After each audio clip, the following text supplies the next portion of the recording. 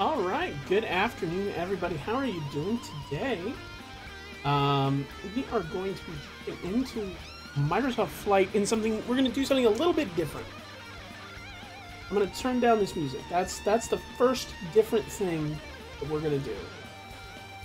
Is turn down the music. Not off, just down. Okay, so we are using a new service today called OnAir. I have been playing on OnAir for 5, maybe 6 days now. I'm not really sure exactly how long it's been because time has become a very abstract construct since I signed up for OnAir, which is not a bad thing for OnAir. I'd like to say thank you very much to the folks at OnAir. They even had to go in and manually accept my application because their emails weren't going out, and because there's just so many people that are signing up for these kind of services because of Microsoft Flight Simulator that it's insane. It's absolutely insane. But I'm going to be honest. I like this one better than I like the idea of FSE. There seems to be more progression in it, more things to do. It accounts for more realism. What OnAir is a career modifier. It's basically an add-on to any flight simulator. You can fly any flight simulator with it. Matter of fact, they even have this thing set up. You don't have to have a flight simulator at all. You can just basically use it like an airline tycoon game where you hire NPC AI pilots, and they fly things for you, and you just kind of handle the business end. However, I can also join as a pilot, fly it in simulator, have to pay rental fees and purchase fees and maintenance fees and such on my plane. I have to pay for gas. I have to pay landing costs. But I get paid for delivering cargo from place to place, and this helps me to explore some of the smaller airports and find a little more fun in the general aviation stuff. It's got a little interface. I'm going to show you what it looks like here for just a second. This is it ready to fly. I'm going to go ahead and switch over to it and start tracking. This is going to set the time in my simulator. It's going to set my payload and my fuel in my simulator. And then I'm going to turn that right back off so I can come back into the sim. And there we go. And let's get this thing started, shall we? So we have to actually use some realistic procedures. A lot of them are not possible because this is a default aircraft. It can't do a whole lot. So I'm going to go ahead and turn on my beacon light and my strobe light. And then I'm going to bring my mixture control up. Now, at first I'm just going to show you a flight. After I've shown you a flight, I'm going to show you how working inside OnAir works. So let's get this thing started. Here in a second, you're going to hear OnAir tell me that they're aware of me. So don't get surprised. Here we go.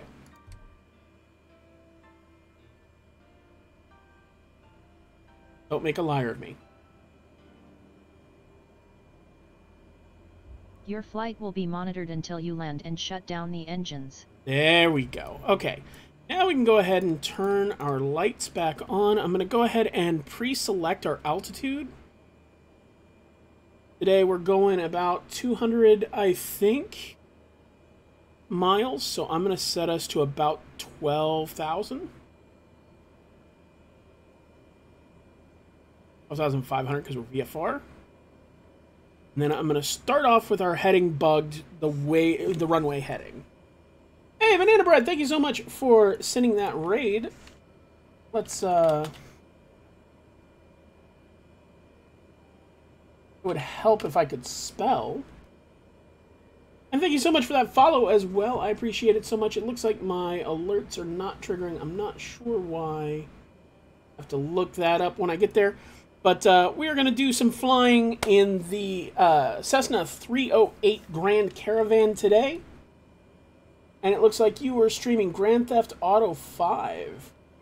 I have played that game, and I did enjoy it. I did get kind of lost in it, though. I stopped doing the main quest because I was having too much fun, which is the point of any game, to be fair. Alright, so we are going to take off right now from, where are we at? We're at K88, and we're going to 02MU. See if I can't pull up what the names of those airports are. Allen County and Timberline Air Park. So that's where we're going to and from. And then we are going to do more flights. This is not a one-flight deal. This is going to be several flights today. I might even wind up going long. I have had so much fun with this. Alright, so I'm going to go ahead and release our parking brake. And let's get taking off. No. Over torquing.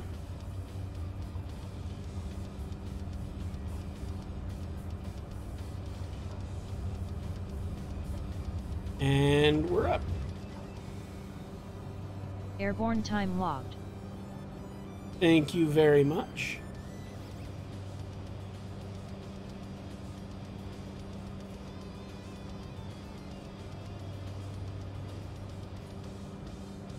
Alright, so let's get ourselves vaguely on our nav course.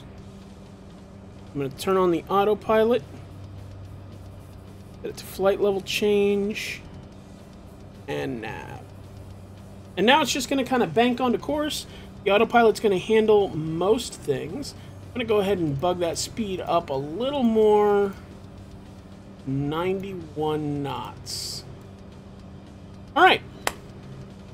So welcome everybody from Bananas Chat. I appreciate you guys jumping over here and throwing follows and all the love that you guys have brought to the channel.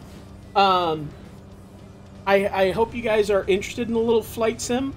We are in the brand new Microsoft Flight Simulator, which that is the blackest grass I have ever seen in my whole daggone life. I'm not sure if that's natural. It really does not seem that way.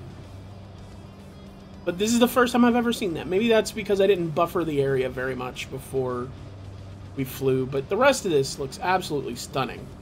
I wish the aircraft were a little more modeled. Floodwater.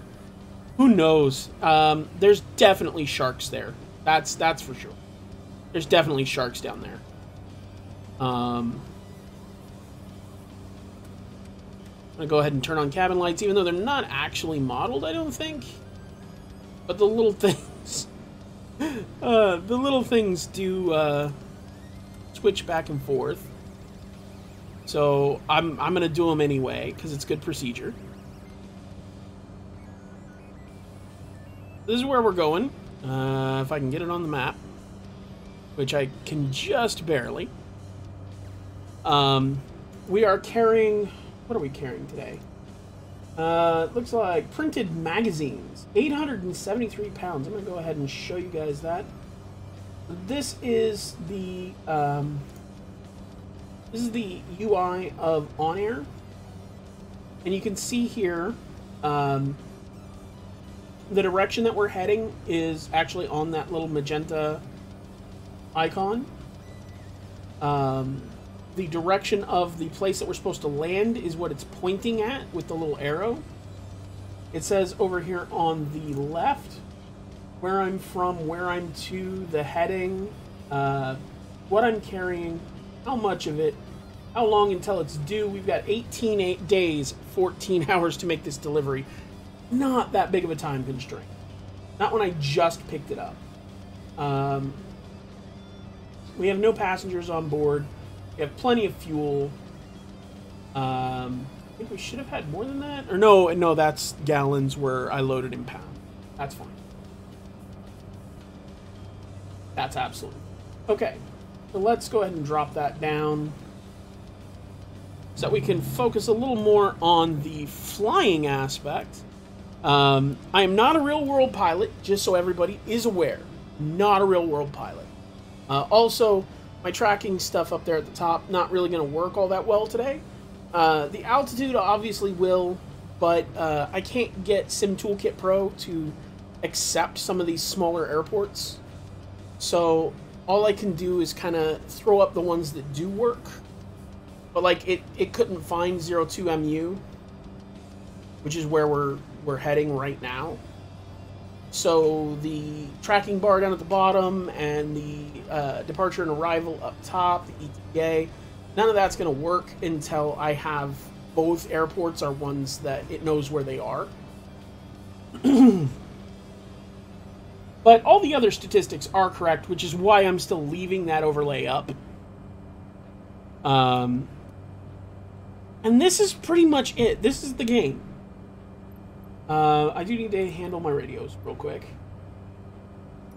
Kansas City Center, Cessna Alpha Sierra X-Ray Golf Sierra is type Cessna Caravan 8 miles southeast. It did not take my registration. I don't know why. Cessna Alpha Sierra X-Ray Golf Sierra, Kansas City Center. Squawk 7056. 7056. 7056 Cessna X-Ray. By the way, thank you so much for that follow, PB and Jam. I appreciate it so much. I hope you enjoy the content that we're throwing up here. I do this on every Tuesday. Usually I do airliners, but Microsoft Flight is terrible for airliners, and not a lot of people are talking about that because they suck. So you don't want to. You have to make content for the new game. It's new, but nobody wants to fly the airliners. So everybody's flying GA, and nobody's talking about the airliners, except privately. Well, I should be more fair. There are a few that have been very critical of the airliners, and that critique is very well deserved. They should have waited until either they had more time to properly develop some airliners that are stock to the game, or until they had some payware available. Right now, it's looking like the earliest we're going to see payware airliners is maybe in January. And a lot of this game seems unfinished. Like, this is supposed to be real-world weather. Now, I don't know for sure that this is not real-world weather, because this is maybe 100 or 200 miles away from me, but I can tell you, just looking out my window, it is overcast, and you can probably see the air around my house from here. I think it's back that way, but I mean, realistically, the whole area around looks the same here. So the big sell on Microsoft Flight Simulator was VFR and weather. Like, and this is what we're doing. We're flying VFR. The flight is not bad for VFR. For small aircraft, for flying visually, it's fine. And it looks beautiful. This is all stock. This is straight out of the box. This is what you'll see. Which is a hell of a lot better than what you'll get with X-Plane or with old FSX. You'd have to do ortho for this, which means hours and hours spent downloading terabytes of actual satellite data to lay down on the ground. And then you have to also either buy or find meshes to make those three-dimensional. Otherwise, it'll totally flatten the ground, and you'll just have a big sticker across the United States. Unfortunately, the airliners suck. The GA planes have a lot of inoperative systems. I mean, there's very little on this that actually works. Everything says inop before it, because it doesn't actually do anything. I like stickers too, but not when I'm playing games. Like, unless the stickers are a mechanic of the game. Like, you know, I think what, Fortnite and Overwatch have stickers, but that's not the sort of game that we're playing here, right? This is a simulator. It's supposed to be all about the flying, and part of that flying is just the beauty of being able to fly around and see things. And you can actually see your house here. I can't see mine because it's too much covered in trees. But you can absolutely fly over your house and actually see your house modeled if your house is visible from the sky. And that's something really cool. I really do like that. I just wish that the planes worked better. I wish the autopilot worked better. Like one thing, I'll show at some point how the autopilot can very easily get confused and just start pitching you really badly.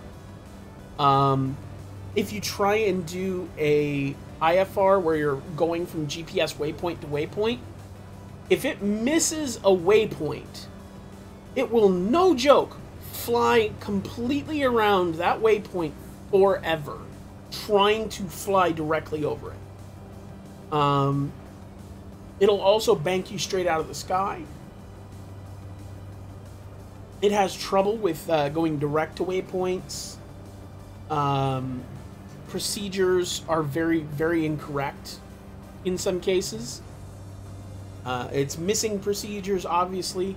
Navigraph hasn't figured out how to interact with their FMCs yet, so they can't update the navigation data. So right now, for IFR, for flight planning, that sort of thing, I will not be doing any of that in Microsoft Flight until they've done something better.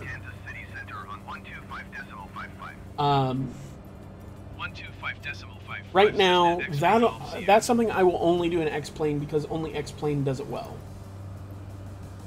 Kansas City Center, Cessna Alpha Sierra, and that's part of that's just because it's a more mature platform. This is a very young platform. It's like, what, a month old? Not even. It's like 20 days old. Also, I guarantee the altimeter is not 299 or 2 around here. I don't know why they think that, but the weather, the live weather in the United States is bugged badly.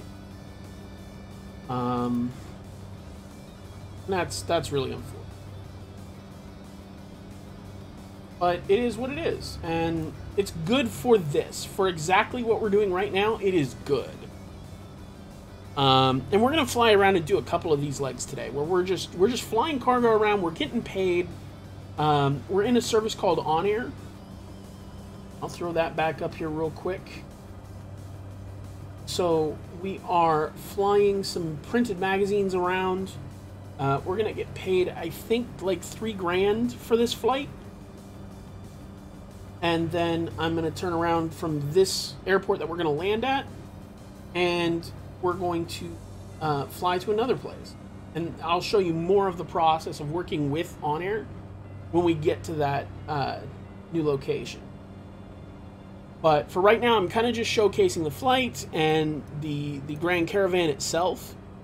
The interior is absolutely a beautiful construct. I mean, I don't know how they think that this is enough for 14 people. I mean, I count 8 seats plus a captain and co-pilot. So I'm not sure how they think 14 people fit in here, but I guess maybe they're counting that back row. Very back bulkhead.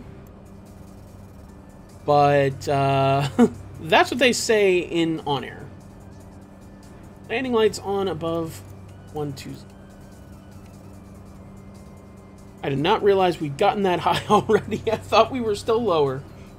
I'm going to go ahead and pull back our mixture a bit. Quite a bit. Also going to pull out flaps, because those should definitely not still be on.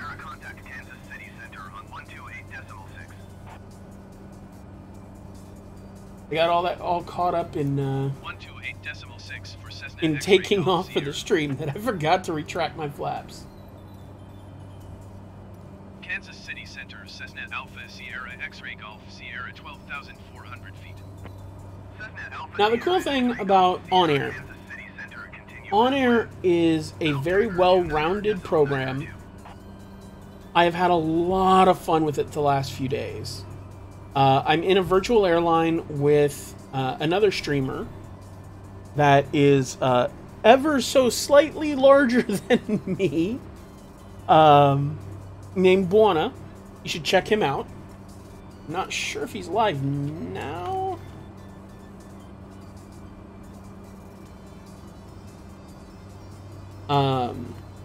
But that's Buona. And he's been flying this a lot lately. I mean, a lot. And he's the one that got me into it. It's so much fun, guys. And you don't even have to have a simulator to do it. You can just pay the monthly access, the yearly access. I mean, even, I think the longest is 2 years, and you can get 2 years of access for $67. That's just an average game. For 2 years of access. And you don't even have to have a sim. All you have to do is go on Cumulus, which is one of the 3 servers. There's 3 different servers. You can go on, I think, either Cumulus or Stratus, and be done without a simulator. Because all you do is you hire AI pilots. And those AI pilots fly around the cargo that you've requested. You still have to rent all the planes. You still have, or buy. You can also buy planes. You still have to pay all the landing fees and penalties, anything like that, all the maintenance. You even pay their salaries. But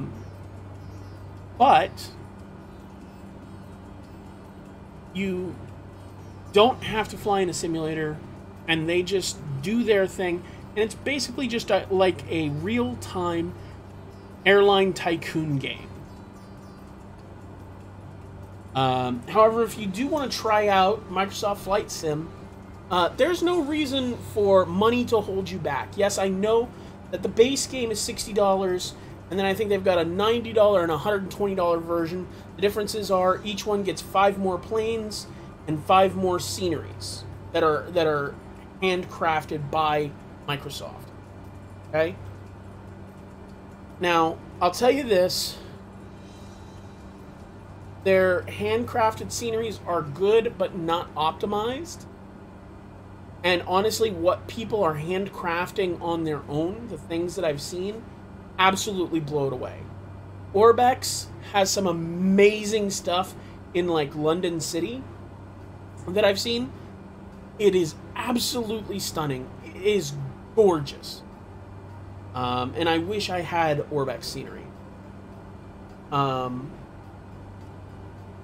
So I would not let those determine whether or not you want to pay extra for the game. I would not, unless you really, really want the additional aircraft, I would not let the sceneries determine your desire to pay extra for the game. The only thing I would have paid extra for is that Dreamliner. Of course, now I know that Dreamliner sucks. So I'm going to be waiting for a Payware's Dreamliner anyway. And the sceneries are not that impressive. They're certainly better than default. Don't get me wrong. But there are also some notable absences in the handcrafted scene. But, point is, if you want to play this game, and you don't have $60, $90, $120, that's not a problem. There is a program that Microsoft is doing called Game Pass for PC. And if you go and sign up today for Game Pass for PC, you will pay $1 today. You'll pay $1 today, you'll pay $5 next month, and every month thereafter. And you'll get access to a bunch of games. This is one of them. You will get access to the $60 version, not the $120, but you'll get access to this game. It would literally take you a year of paying that, or no, 2 years, I think.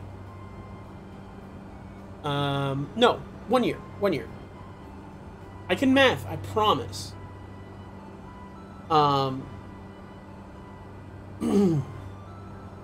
So, it will take you 1 year to pay off the value of the game that you get through Game Pass. And at any time, you can just stop. If you decide that you don't like Microsoft Flight Simulator, if it's not for you, that's fine. Just cancel your Game Pass, and you won't pay another dime. You won't be able to play you won't be able to play any Game Pass games anymore, but that's not an issue. You already decided the game isn't for you. That's something that I think more companies need to adopt, is something like that, where you can do trials of games like that. It's the modern version of a trial. You ask for minuscule amounts of money just to keep everybody from, grabbing it and then never paying for it. And in exchange, you let them play the game, and if they don't like it, they don't have to keep it. They don't have to keep paying for it. You can pay $6, play it for 2 months. Find out if this is for you. And the cost for OnAir, forget about it. It's like $3 a month. It works out to be pennies. It's nothing. So that would be my advice. If you are unsure, go start your free 7-day trial of OnAir, and then grab Game Pass. You can grab Microsoft Flight for $1. So for $1, for 7 days, you can try both OnAir and Microsoft Flight together, and then you'll have Microsoft Flight for the rest of the month, and you can cancel at the end of the month. You could be playing this right now for $1. Money is not an excuse. Now, it's not terribly easy to fly with a keyboard and mouse. I have, however, done it. I've done it exactly once. I will never do it again, unless I think I actually have a channel points goal. So I finally got a use for you guys with those channel points. You can actually go into those channel points and do a couple things now that I've added to the stream, and I don't remember what they all are, but I know that they are not necessarily in my favor. One of them, I think, is doing a full flight with just keyboard and mouse, and I am really not looking forward to that, but that's a big goal. You can also just redeem some channel points to make me get up and stretch, to get some water. Those, not so bad, and you can just redeem those at any time. So, that's how that works. And, hopefully it's going to be fun for you guys. I know that it's not going to be as visceral as with a streamer that's using a camera, but honestly, I don't know where I would put a camera in my overlay anyway, and I just personally don't particularly care for being on camera. I don't think that I am the star of this show. I think that the games are. And I will absolutely showcase, like, how am I going to put this? I am important to the stream, because otherwise you could watch just about anybody play Microsoft Flight. So I'm important to the stream, but I'm trying to show you something, right? I want you to see these things and get involved. I mean, like, you guys realize this is multiplayer. I'm not in the multiplayer right now because I don't want to worry about people shouting things on my stream, or people trying to dive bomb me because I'm a streamer. But this has multiplayer. You can fly with a dozen of your best friends for free, for $1. You can get a dozen of your best friends right now, $1 a piece. You can come in, and each one of you can fly in a connected world as long as you connect to the same server. And you can see each other flying. Now, right now, there's no collisions with each other, I think.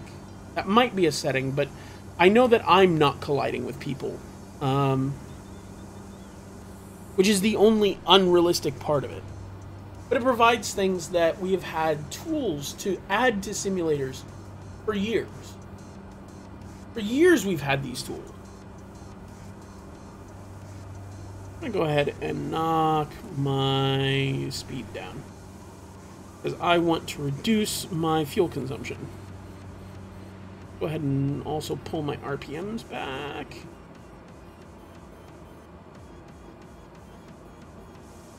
As long as we can still maintain our torque.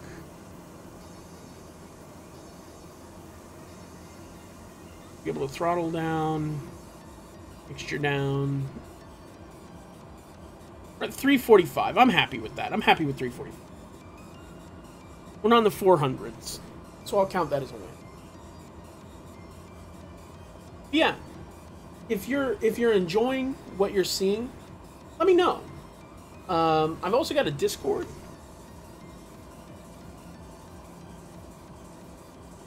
And if you want to join that, feel free. Go ahead. We've got quite a few people there. It's not a huge Discord, as you can tell, because I'm not a huge streamer. However, I do kind of envision it not just as a Discord for me or a Discord for my stream. Okay, the name of my Discord is DFTTF. Now, the reason why it has that name, that is not an acronym. It's an abbreviation. It means Discord for the totally fucked. It means that it's here for all of us. We're all just fucked up people, and we need a home to be in, right? So, if you have a stream, throw your stream out in streaming announcements anytime you go live. I'm happy to have you do that. I'm not limiting, and I don't use announcements either. Like, I only announce my streams in stream announcements, just like anybody else on my server can do. I want to build a network of people just working together and trying to advance ourselves as individuals on this platform, right? Small streamers have to stick together. We have to work together. That's how we get bigger. That's how we grow.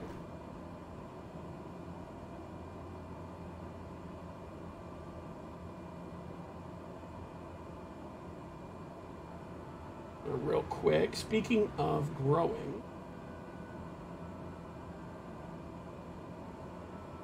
go ahead and follow Banana Bread. Don't want to forget about that. Alright. So yeah, feel free to join the Discord, interact with people there. If there's something that you need out of my Discord, you know, if you need a channel for a game that you enjoy playing and you want to network with other players, then just message me. My DMs are open. You don't have to be a friend. We do have to share a server, but that means, you know, if you're on my server, you can message me. If there's anything that you need, if you need a voice channel for playing D&D with your friends, let me know. I'm happy to throw it up for you.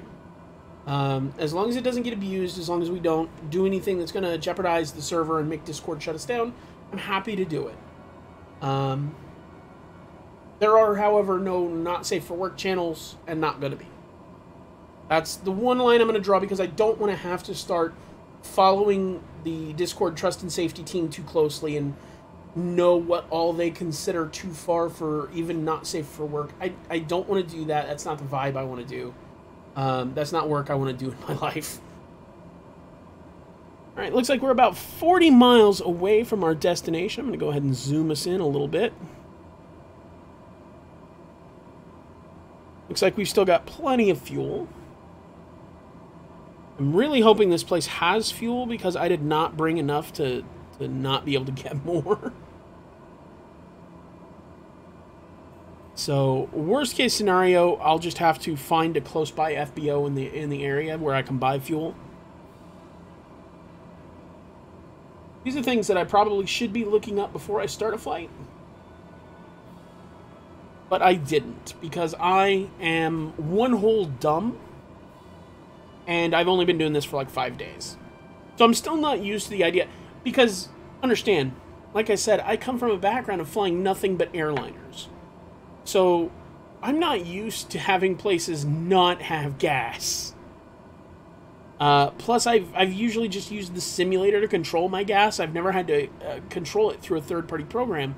And the simulators don't care where you are. You can add gas in mid-flight if you need to. But with OnAir, you can only do it when you're actually on the ground at a place with an FBO that's selling gas.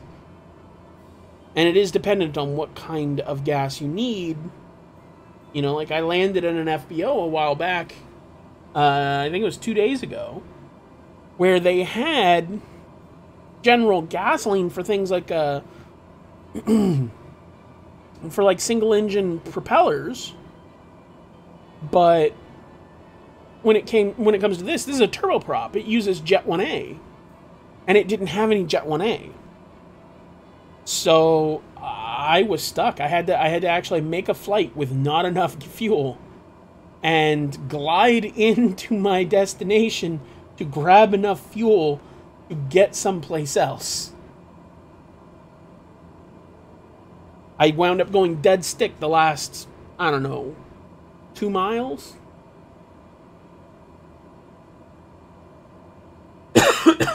Which was difficult for me because I've never flown a Grand Caravan dead stick.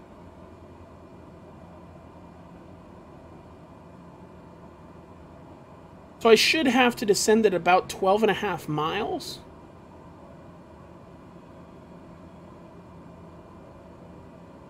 And we're at 33, so I'm going to need to go about another 20 miles before we start descending.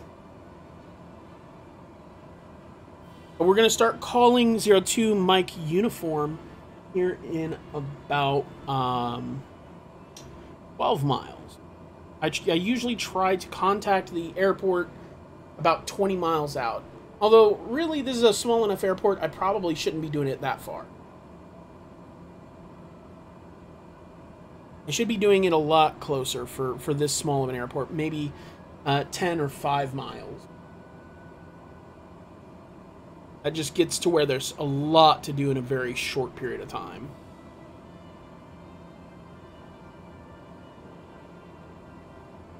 I'm going to go ahead and turn this music up just a little bit more. I actually forgot it was playing. You guys will have to let me know if I get it too loud or if it's too quiet. It almost looks like we're just flying IFR, but we are not.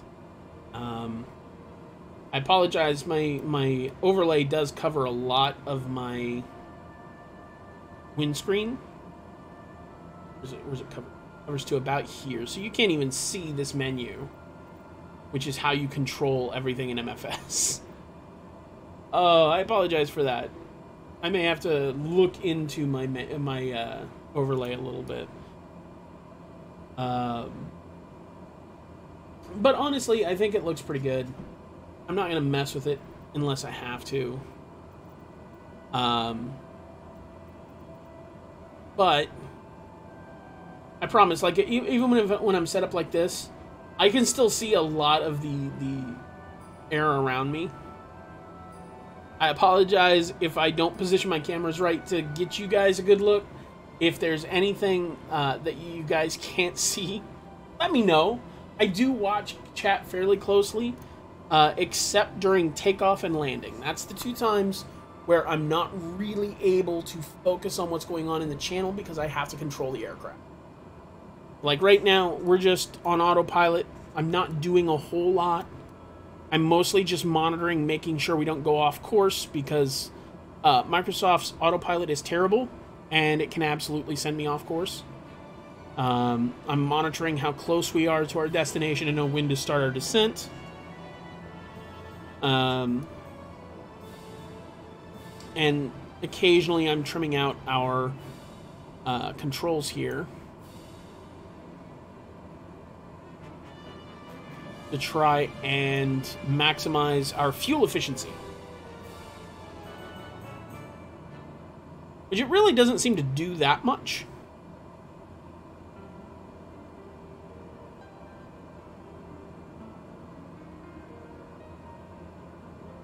But we are going to be descending here probably in, I want to say about 2 minutes.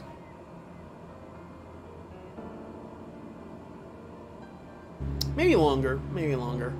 I mean, I guess we're going, what, 127 knots? And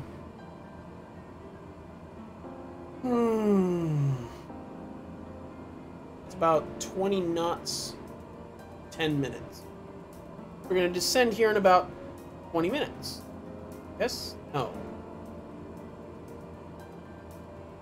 Maybe. I can't math. I take it back. I'm totally bad at math.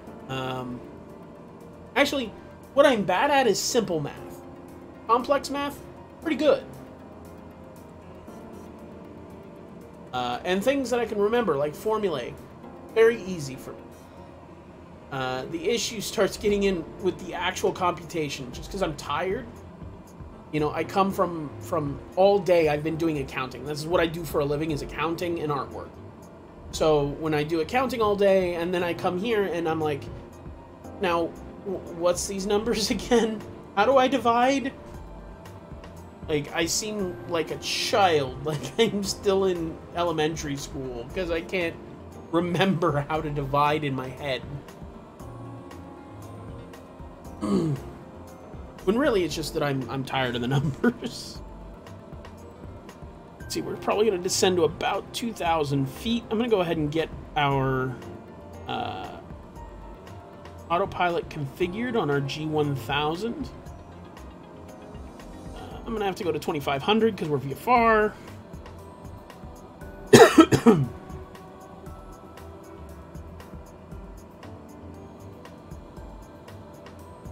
I got another 7 miles to go. Definitely not going to be doing that 20 minutes. It seems more like about 5 minutes tops.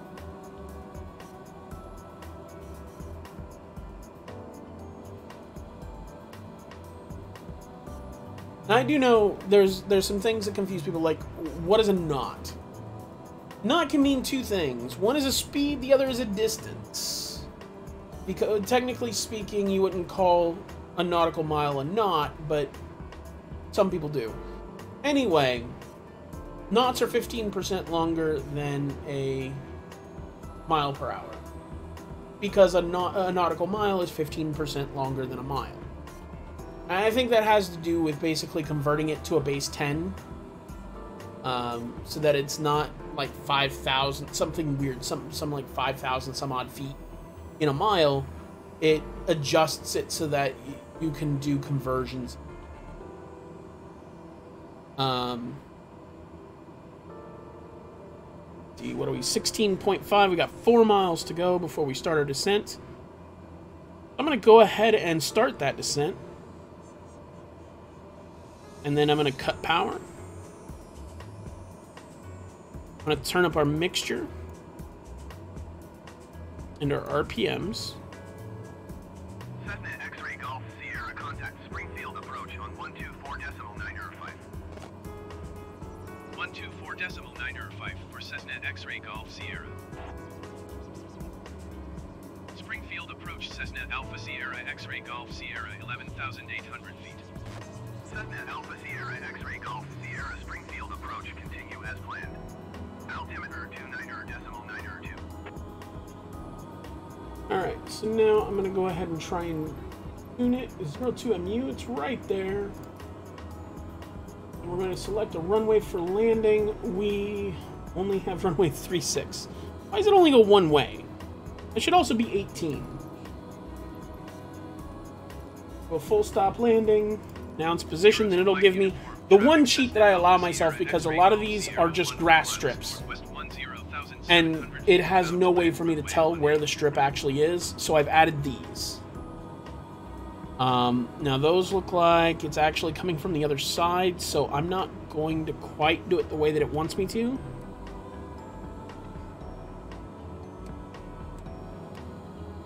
I'm going to put it in heading mode, and I'm going to turn left.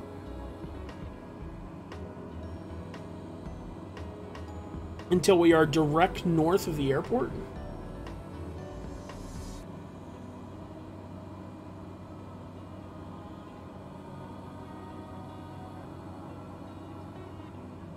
And it feels to me like we are descending way too fast. I'm going to turn it down and descend us at about 105 knots.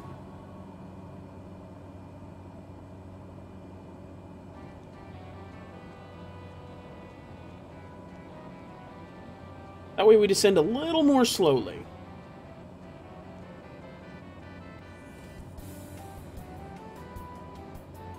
Go ahead and turn off our starter. That didn't need to be on the entire time. Also, if you're curious about the music that's been playing, this is from the OC Remix Final Fantasy Final Fantasy VII called Voices of the Life Stream. This is royalty-free music. But I do like to give them credit because it is fantastic music. I have loved it for a great many years. And I could not imagine a better soundtrack for the stream.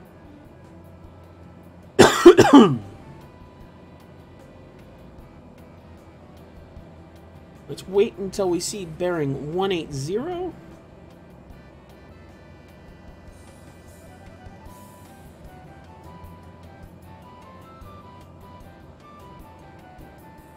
And then we're just going to roll that over to... Actually, it should want me landing from the south. Oh well, we're just going to land on it from the north. Not going to worry about it. This is Microsoft Flight. It is just a game. I don't consider it a simulator.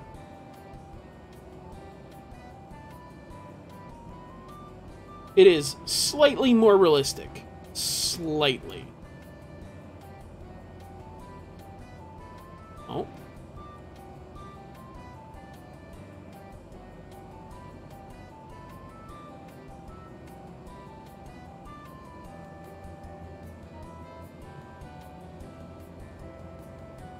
Apologize if you guys hear any of that. I had a car outside my house that was squealing around a curve. Hope everyone's okay.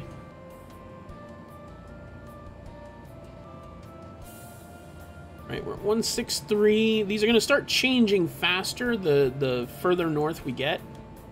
Closer to inline north-south. Which is why once we hit about 170, I'm going to go ahead and roll right.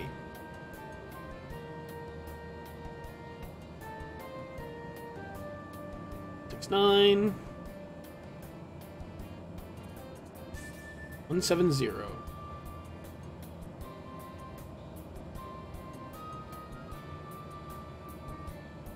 180.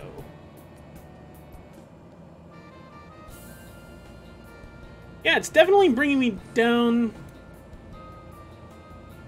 Actually, you know what I'm going to do? I'm just going to turn the autopilot off.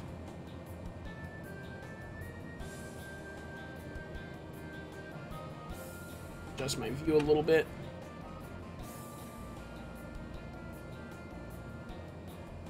And I'm going to enter this way. Hey, Bard, thank you so much for showing up. I appreciate you being here.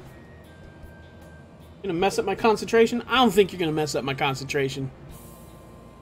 I don't think you can do it.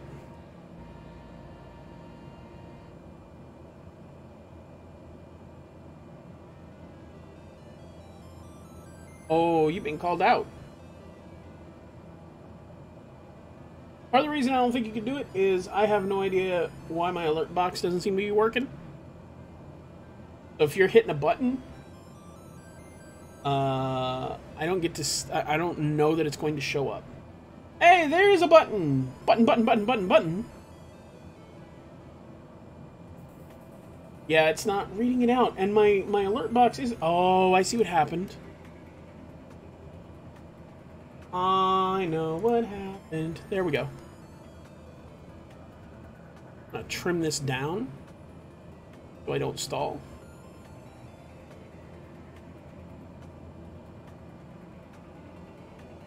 And then I'm gonna test one of these.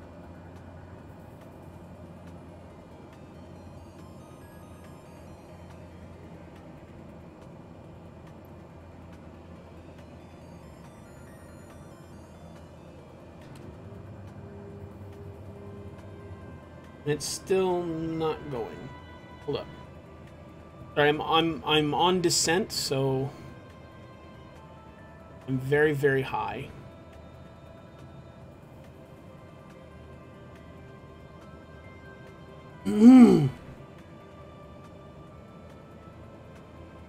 Let me see.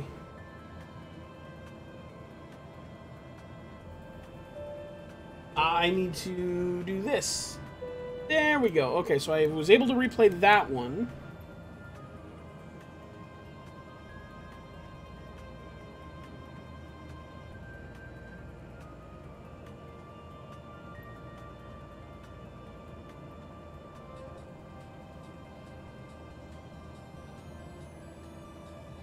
Right, so this should be at heading 180.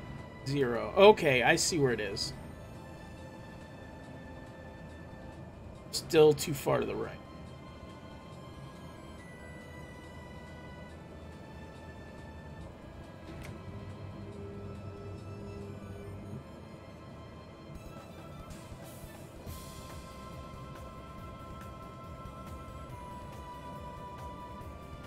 I think it's that little cut in between the trees. I think I literally have to fly over this house.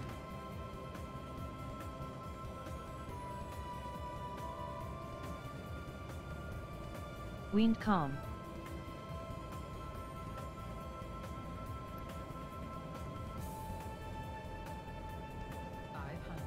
Oh my god, how? How even? Let's add a little bit of power.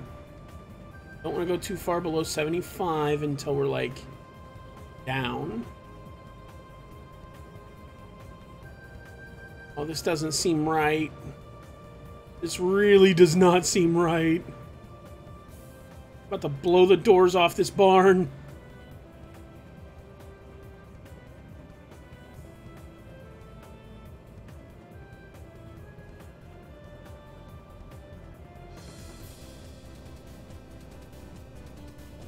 Alright, here we go. Landing time locked. Landed at 02 Mike Uniform, Timberline Air Park.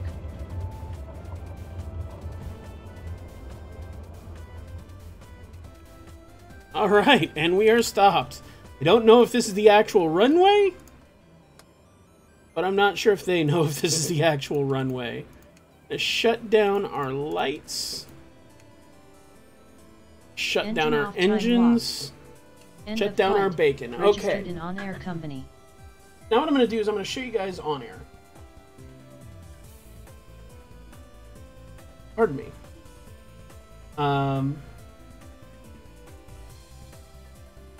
Make sure everything that needs to be on is still on. Okay, cool.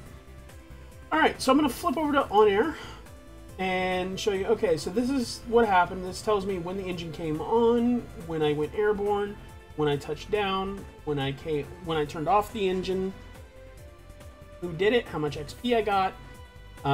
You'll see here I got dinged for my landing lights being on above flight level 120, and that landing lights were off during approach, which is a bug. Because I definitely had them on, you guys saw. I didn't get the safety bonus because of that. You can see here, I'm still in pretty good condition. I did get 0.05% reputation, which is actually pretty good. You can look at the flight record here. Switch this over to chat so that I can actually y'all are saying, if anything, and you can kind of see what happened here. This is where I got dinged for my landing lights being on. Here, I think this is probably where I turned off my flaps.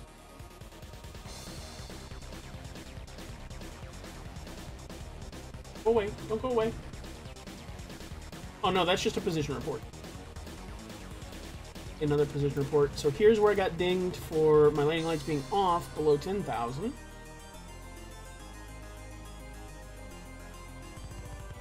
Now technically this is a turbine aircraft, not a piston aircraft, so I didn't get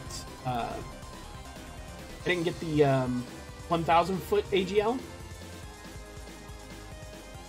And this is my approach. This is an amazing amount of integration of data.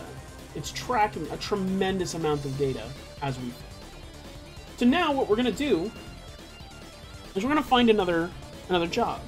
I'm gonna start find jobs We're going to start from 02MU. I've already got the capacities of my aircraft put in. I'm going to query the logistics center. And it's going to search for things coming out of this air park. Now, I'm first going to look at these where it's got this green star, because that's outstanding pay for the distance.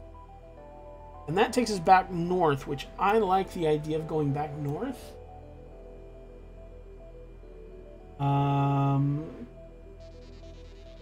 Look at 02MU just to see, do I have the ability to get any fuel here?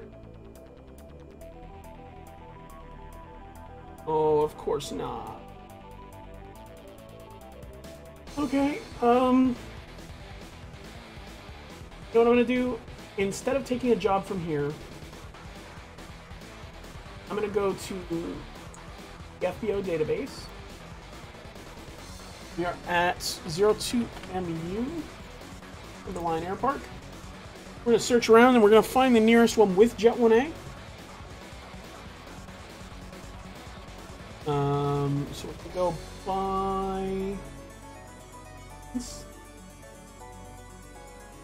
Then we're gonna look for Jet 1A. Probably gonna go here, it's a little bit cheaper. We're gonna go to MU98. And we're not going to carry anything. Actually, no, you know what we're gonna do? This is what we're gonna do. I have to reset the simulator to get me on the right position on the airport. So what we're gonna do, we're gonna go to MU98. So we're gonna go from 02 Mike Uniform to Mike Uniform 98, but what we're gonna do is we're gonna go ahead and take that job. 02 Mike Uniform. I'm gonna go ahead and take that job because that's $7 grand I don't want to pass up. We're gonna take that job. We're gonna go to our live operations map. And this is where you can see where I'm at, where the airplane's at. These are others in my virtual airline that are not where I'm at. But I can grab this one. I'm gonna go and prepare for flight. I'm gonna go ahead and load this. But what I'm gonna do is I'm going to confirm and fly now. But where I'm actually gonna go is to MU98. And so you can see right here, right now, it's actually loading my cargo. And it's going to take little under 1.5 minutes. Or I suppose at this point, a little over 1 minute. So it actually takes time. There are skills involved in how quickly this will load. This does not have to do with your network or anything. This is purely the game. This is part of the game, is how long it takes to load cargo.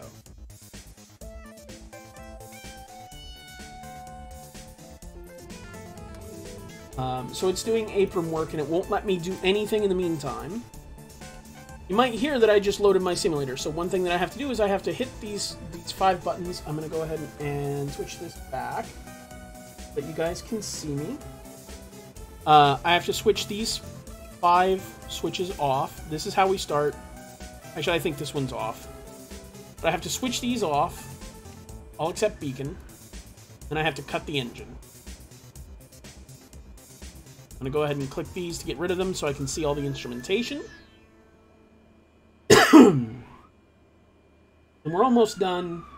I'm going to go ahead and throw OnAir back up. Alright, so now you'll see passengers okay, cargo okay, fuel loading finished.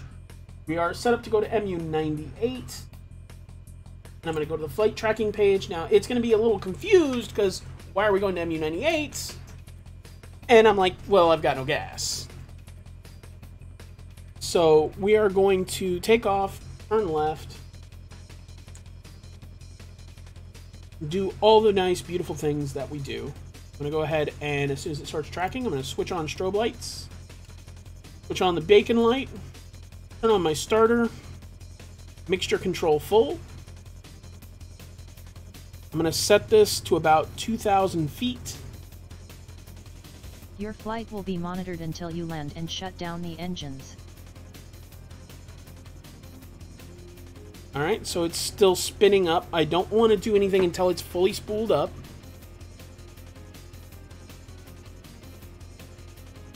And I'm going to switch off OnAir because there's nothing else going on there. I've been saying all that stuff. It's these lights right here. I had to turn these off and then cut the engine. And then I had to turn on the starter and add fuel with the bacon and strobe light on. That's it. That's simple. And I've preset my altitude to 2,000.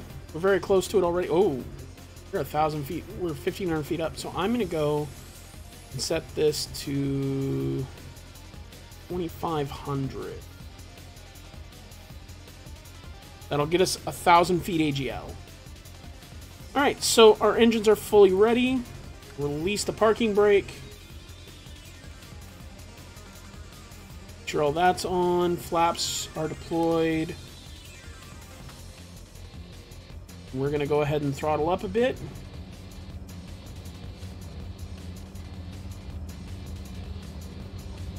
That house is coming up awful fast. Oh, come on. Oh, come on. Let's go, let's go, let's go, let's go! Airborne time locked. Woo!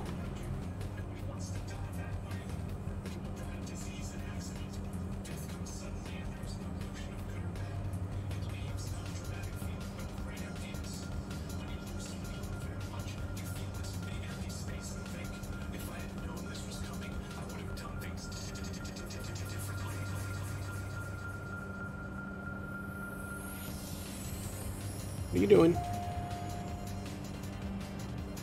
This is what I'm talking about with the autopilot trying to kill me. It should not be controlling my roll.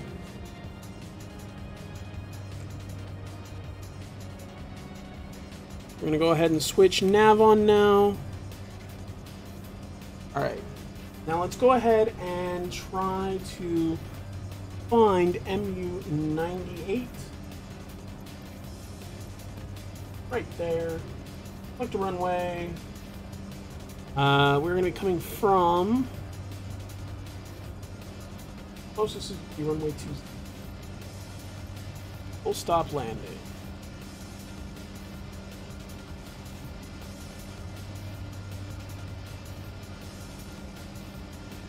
Stop swerving. You're not drunk.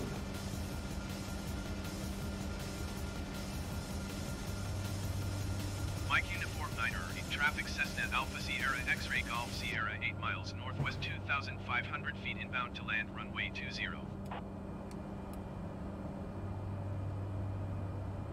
Alright, once again, I think it's actually going to do me better.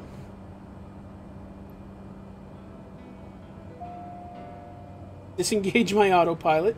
I've just barely started the flight, but we're already going to be banking to set up for our approach.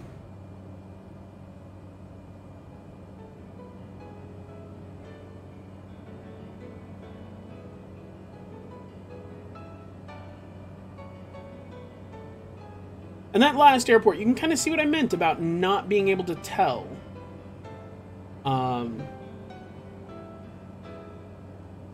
About not being able to tell where the airport is without these markers.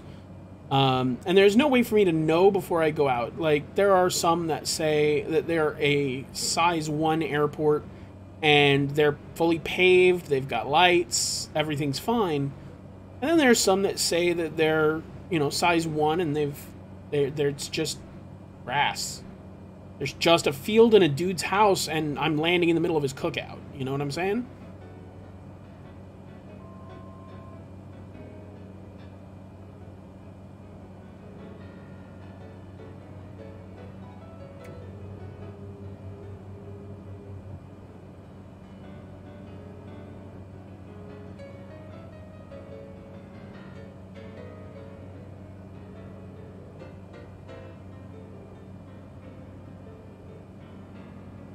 This is basically what VFR is you just pick a direction, you fly in it, you fly based on what you can see around you.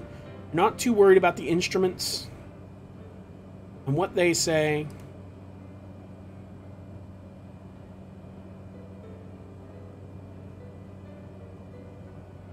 There are seaplanes in this. I would not recommend them. Basically, you've got the Icon A5, but while the airplane is good, they have no idea how the physics of water works.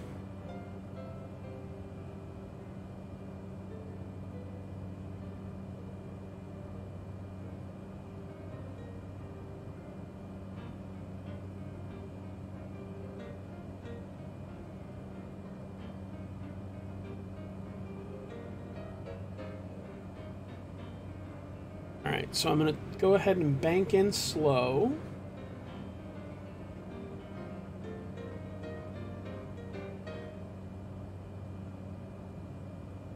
Our magnetic heading should be about 200.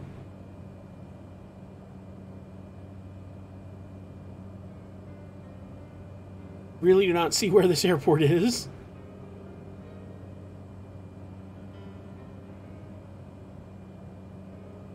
Okay, I think I see it. In that little spot of dead land.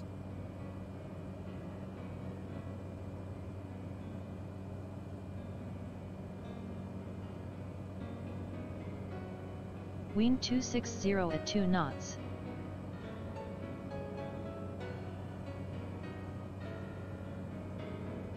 Wish I'd taken the time to get to know this airstrip and know what its elevation is.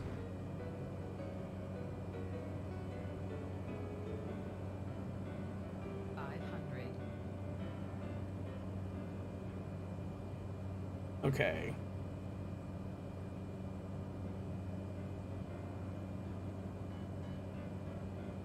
Pull it up a little bit.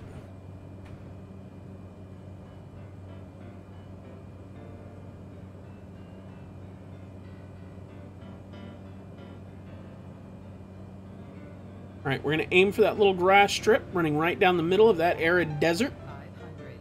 But the fact that kind of looks like an airstrip right below us. The left side.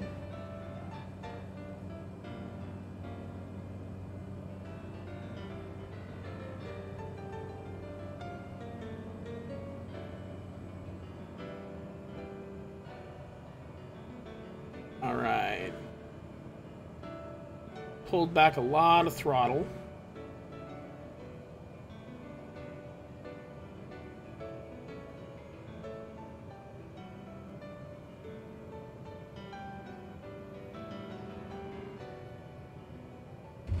Landing time locked. Landed at Mike Uniform 98, Eagle's Nest. Now, why does this place have Jet 1A?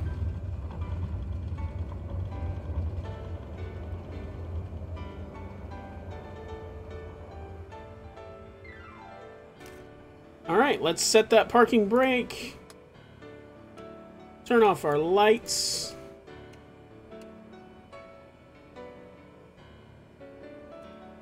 Our engine time logged. Beacon off. End of flight.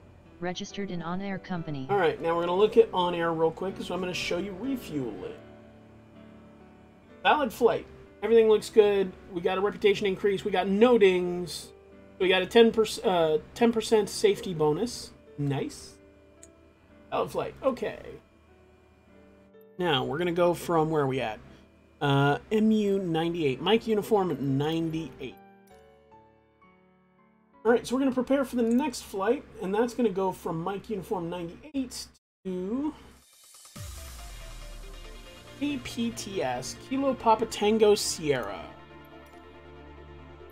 Alright, so we are departing Mike Uniform 98, Eagle's Nest. We are arriving Kilo Papa Tango Sierra, Atkinson Municipal, Pittsburgh. That's going to be 75 nautical miles. It looks like I've got plenty of range. But I'm going to go ahead and fuel just in case APTS doesn't have Jet 1A. let's add a little bit of fuel. 157. Okay, so we're going to confirm and fly now. Now you're going to see how the way that it added the cargo, it's going to do the same thing with fuel, just fuel goes faster. Meanwhile, I'm reloading the sim. I'm going to go to, was it Kilo Papa Tango Sierra.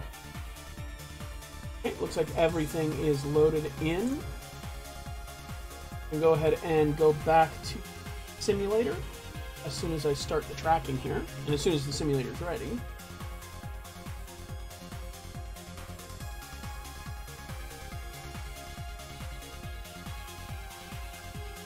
It does take the simulator a minute.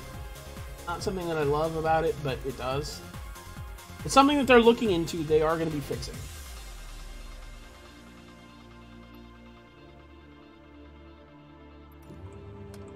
Alright, so now we're going to start tracking. Except I fucked up. Your flight will be monitored until you land and shut down the engines. Well, that'll probably ding me. That's okay. Alright, so I'm going to go ahead and transition, make sure that I'm on the right screen.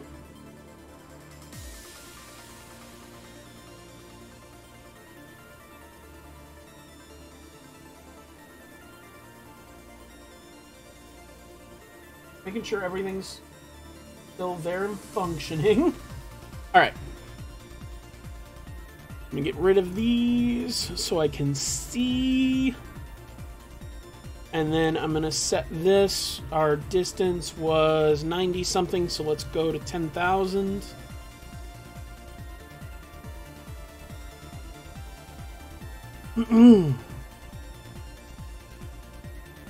And then I'm going to bug our current heading. And then let's release our parking brake and start throttling up. Start throttling slowly.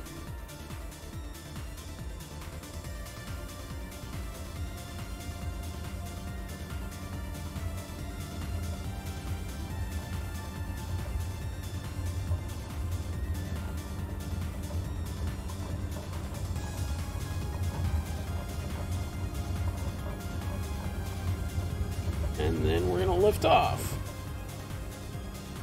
Airborne time locked.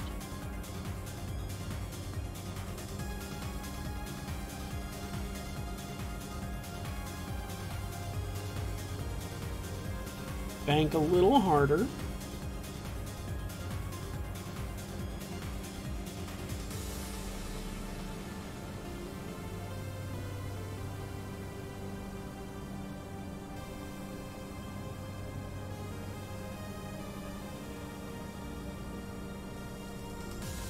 I'll go ahead and turn on the autopilot.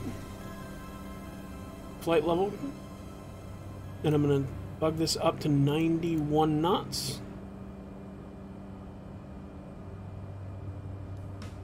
And then we get to bank this to the left.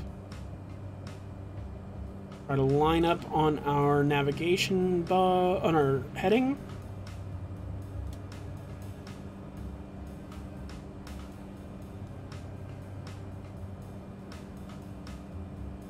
And I am way off. I'm banking way more than I should. I'm still not very used to the Grand Caravan.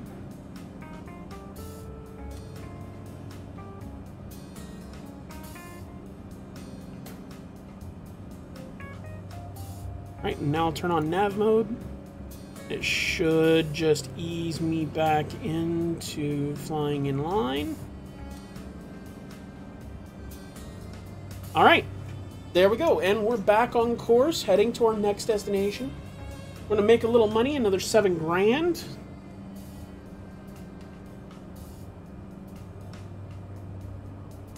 I'm getting yelled at by my phone. Thankfully, it is actually on silent today.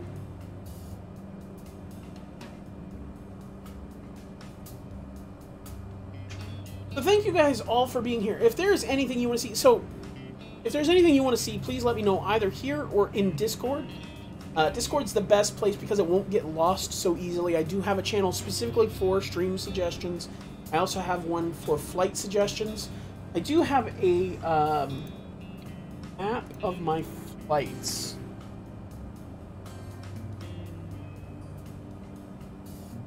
Let me see if I can't find that. So I built a Google Maps of all the places I've flown and all the places I plan to fly. And if I didn't have OnAir, I would be doing a different flight today.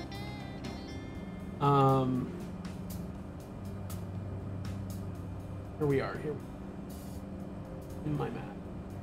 I want to align. Share. Here we go. Link. Anyone with the link can view. Oifing! So these are all the places that we have flown on stream. And everywhere that we plan to go. So the blue locations are areas that we have gone. Red are places we plan to go. Now, not 100% of these have been done on stream. Some of them were done off stream, but I couldn't tell whether it was a stream day or not. So I just recorded everything that I had done up until that point.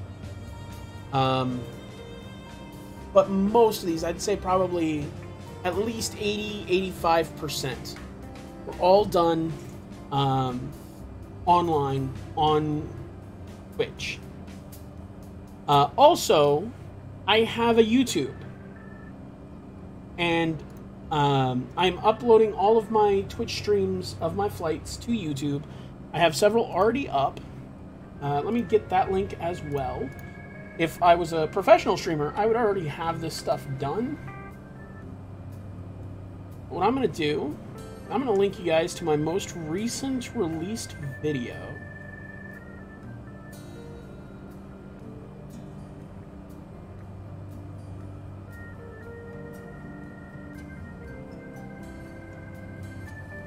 Alright, so I'm gonna link you guys to my most recent video. I have 3 released right now. I release every Friday at midnight Central. What that means is, for most of you, it will probably be on Thursday. So, you know, it will release in 2 days, 5.5 hours. So it will be there waiting for you first thing Friday morning. I've been uploading a lot of Microsoft Flight Sim stuff. I also have a lot of X-Plane stuff waiting to be released. One thing that I am speeding up and doing out of order is I recently did a flight from Frankfurt to Amsterdam Schiphol in the A320 Neo in Microsoft Flight, and then I did that same flight the next week in X-Plane 11 in the A319 by Tolis. And I did kind of a comparison contrast to the flights, how easy the flights went, and generally my performance during those flights. So I think the X-Plane, I think the Microsoft Flight one is already out. I think that's the one that I already linked to you. Yes. And then the X-Plane one will be releasing this week. So this week you will see the comparison contrast of the exact same flight. I even used the same flight plan. Obviously I regenerated for the weather and everything, but the routing and everything was exactly the same. It didn't wind up going the same, because Microsoft did not want to cooperate with how I was trying to program the map to use my waypoints, because you can't really use the FMC yet. The MiCDU has very, very limited capacity. It is missing a lot of waypoints. It's not even just like old nav data, it's bad nav data. I don't know what they did, but it wasn't good. They skipped a lot of stuff. But really, they just did not care about the airliners to begin with. So, I did those. I also, in the first Microsoft Flight Sim video that I did a bunch of the landing challenges. Those I found very, very fun.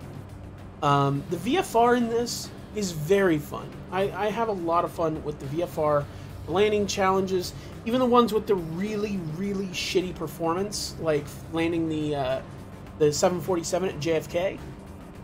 I had fun with that, even though it made even my computer crawl, and I have a really nice computer. I think I have like 32 gigs of RAM. I have a 12-core CPU. I think it's an i7 9300K. I'm not sure off the top of my head. But I have a very nice computer, and it made it chunk hard. It died.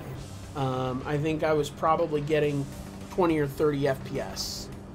But right now I'm getting a solid 60. Easy. I'm not sure exactly what it is, but I know that it's high. Now I'm told part of that is because of the refresh rate on the PFD and the MFD. That's weird considering the fact that functionally it's the same thing that these glass cockpits are. You know, functionally it's the same thing. Alright, so we're about to reach 10,000 feet, which is our cruising altitude.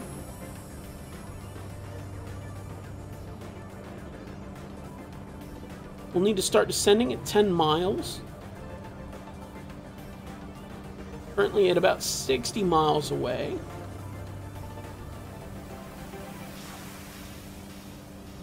We don't want to turn off our lights because OnAir is very particular, and if I have the lights on at 9,999 feet, it dings me for my lights being off at under 10,000 feet. The window that it gives me to have my lights on or off is anywhere between 10,000 and 12,000. So I have to have them off before 12,000, back on before 10,000.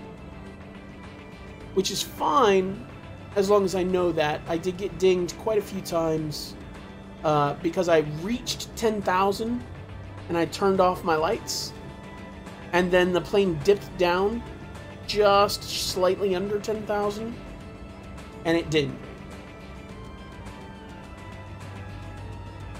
And I was not very happy with that.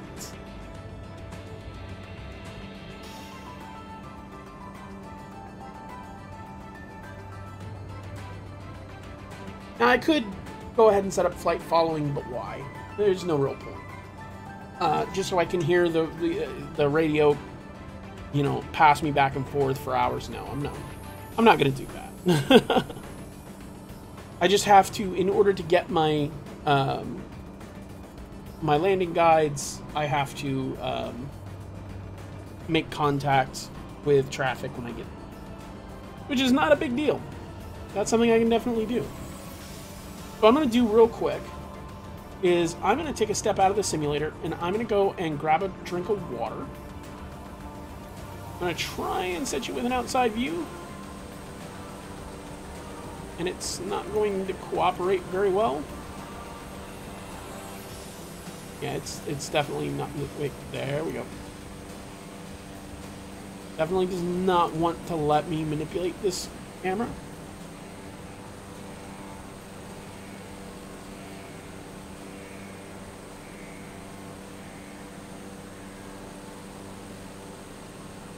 Yeah, I don't know what it wants me to do. So I'm just going to leave you with this.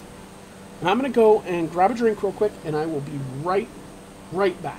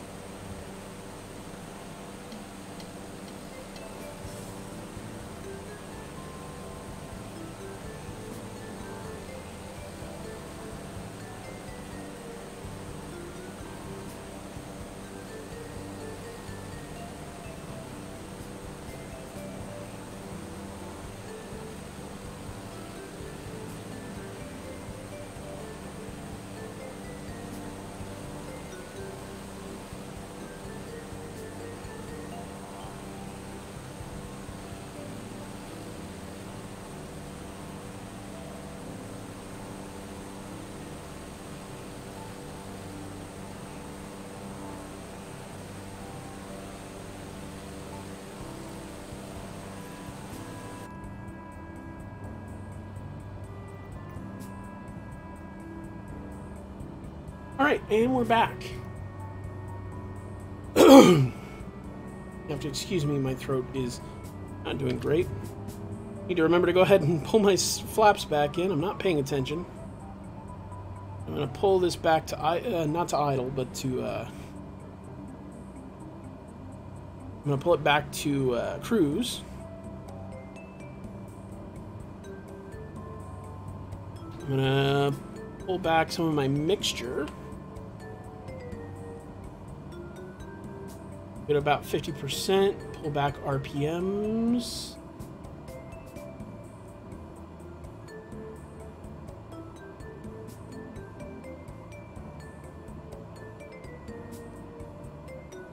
Alright. That looks good.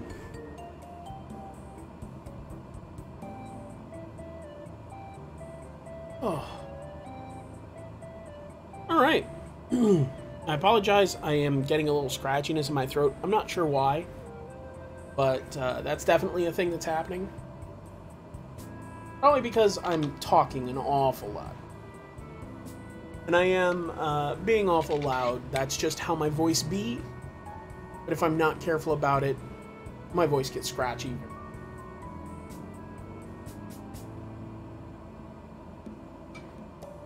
But this is basically how you play the game.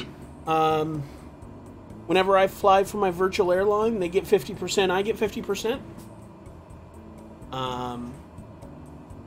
They pay all my landing fees, all my fuel fees, all my rental fees. As long as I'm flying their planes. Now, if I rent a plane of my own, my VA does not cover that. That I have to pay for on my own.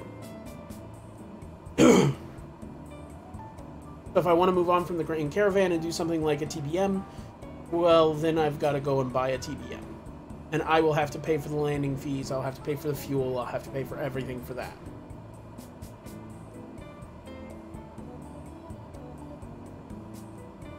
But the only time that we split profits is when I'm flying for the VA. It seems weird, right? I would think that if I'm flying the plane myself, I would be not for the VA, and we're not splitting the benefits, then I should not get my landing fees and rental fees and fuel fees and all that paid for either.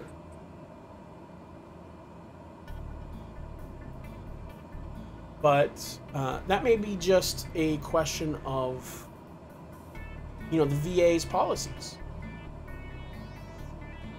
As a VA, you can look at an actual, like, expense report that tells you everything that has gone out, everything that's come in, and if they see that a pilot is having a lot going out and not a lot coming in, well, then they know that they need to take a look at that.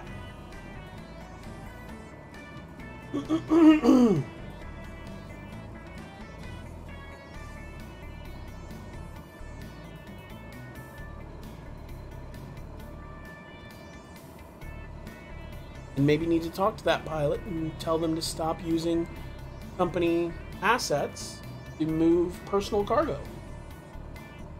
That's how realistic this is, right? Like, you can set your own policies and your company can decide whether or not they are prepared to pay for your landing fees for every landing. Maybe they're fine with it. You know, mine is. Buana was the one that told me to fly this way.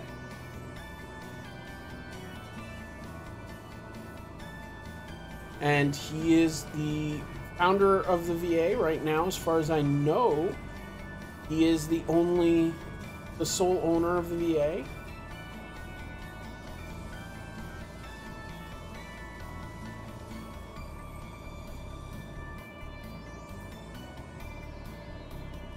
Now, one thing that I don't like, and I don't know if this is just me, but I've had some trouble with figuring out if you can run multiple, like, can I be in a VA and also start my own VA? Because at some point I would like to start a virtual airline for my company, for my stream, and have my community working together. Right now that's just more efficient for me to do with Buana, but at some point if I get more people interested in my stream and get a bigger flight sim community in my stream, then you guys might want to put together a virtual airline or Air Attack. I literally have the livery made for the Tolas A319. And if you're a Patreon subscriber or a Subscribestar subscriber, you will get those. Matter of fact, I think I have commons for that.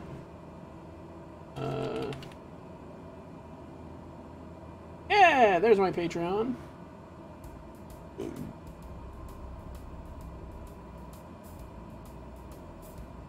Then do I have one for Subscribestar? I do not. Where's my subscribe?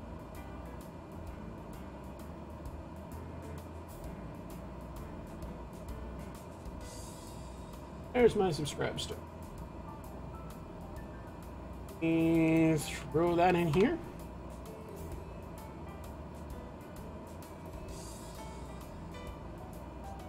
About 35 miles away.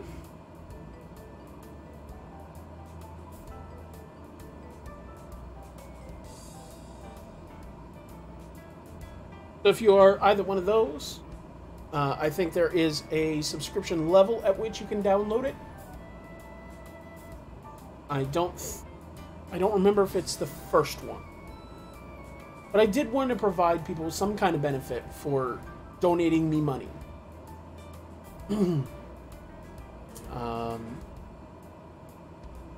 I wanted you guys to have something to show for it. I didn't want to just be like, hey, I know you already come to the streams and I'm, you know, doing the work here to you know, give you guys entertainment, but now that you've already shelled out your attention and maybe some money for a Twitch subscription, now I want you to hand me more on my Subscribestar or my Patreon. No, I want to actually give you something. I know one of the tiers has priority for suggesting flights. That I will absolutely do them. Even if you do a longer flight, as long as it's somewhat reasonable. I may have to do a special stream just to do it, because like I can't do a 6-hour flight on a Tuesday. Because I don't get off work until 4. I'm not ready to stream until at least 5. It takes me about an hour to set up the stream. So I can't start before 5. And I can't fly until 11, maybe until 12 or 1, just because, you know, whether I've got a headwind or a tailwind or something, I don't know for sure. So I can't set up something like that. But I could then do it on like a Saturday. I could do like a special Saturday stream if a Patreon or Subscribestar subscriber decided to ask for something wild, like, you know, LaGuardia to London or something.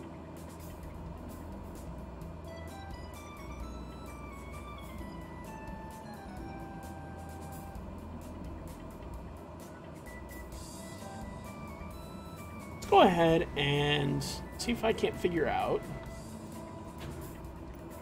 Let's take a look outside.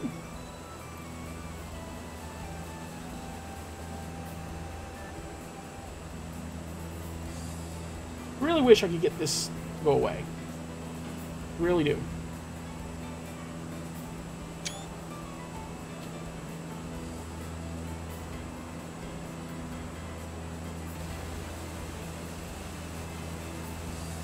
Gonna take a few screenshots.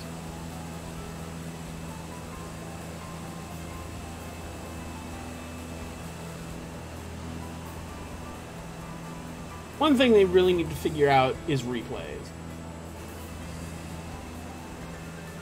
Replays would be really nice to have.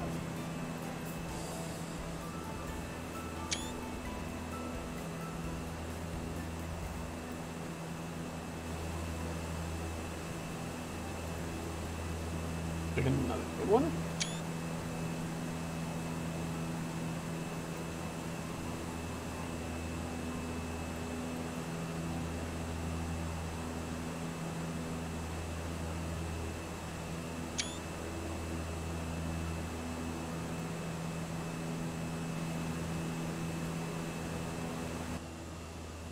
Definitely not a good angle.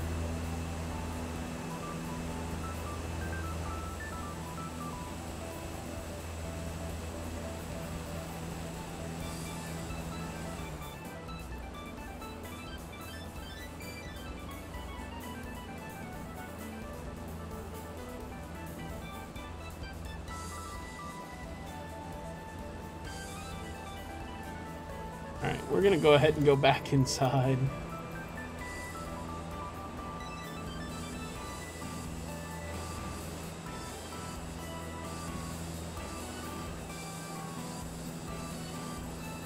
Another one right here.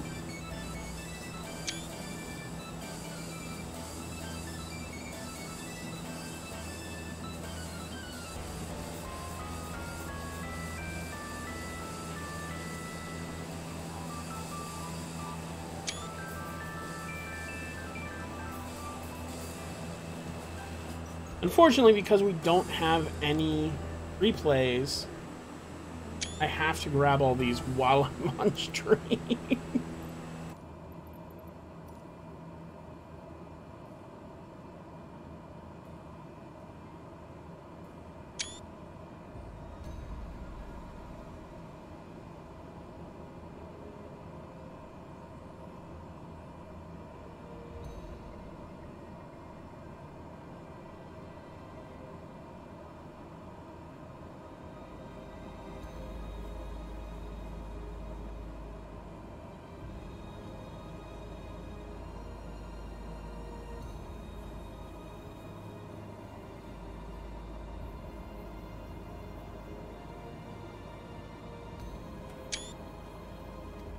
Alright.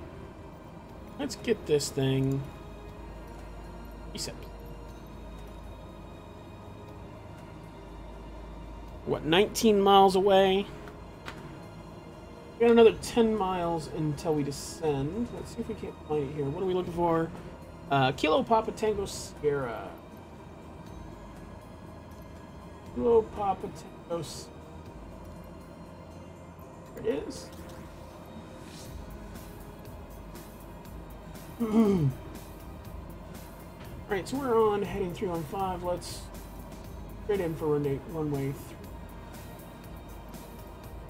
Full stop landing. Kilo Papa Tango Sierra, traffic Cessna Alpha Sierra X-Ray Golf Sierra 19 miles southeast, 10,000 feet inbound to land runway 35. Okay, let's pop up a little bit. Change to heading mode.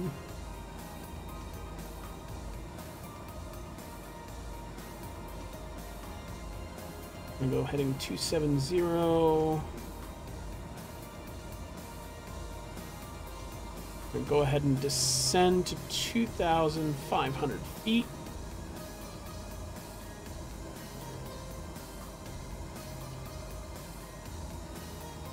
Go ahead and pull back the throttle.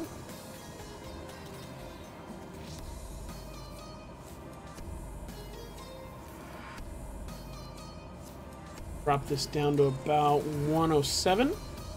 That looks good to me.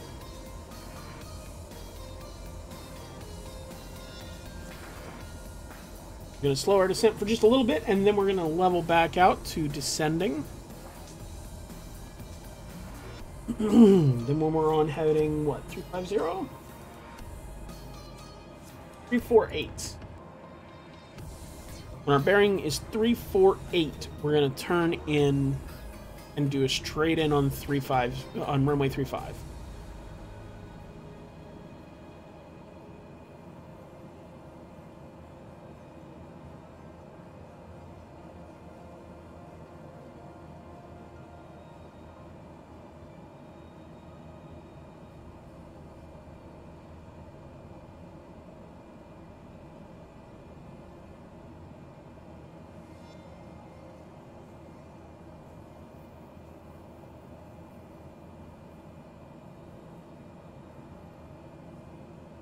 I don't know what they decided to rate these brackets on, but it's absolutely not real world the way that they do them.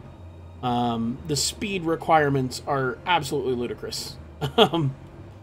to expect me to drop to, I think it wants 85 knots for these first ones. I'm pretty sure that's not real world. I'm not 100% because I'm not a real world pilot, but I don't think they want me slowing down that much. Looking for 348. I'm going to wait until we're at about 346, 345. Then I'll swing us in.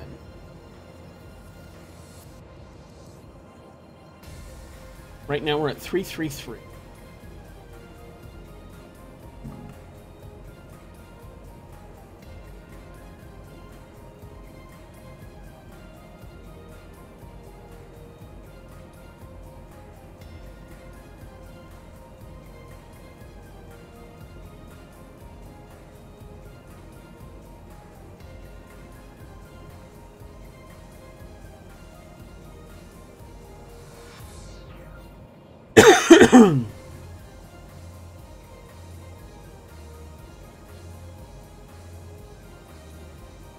Doesn't feel right.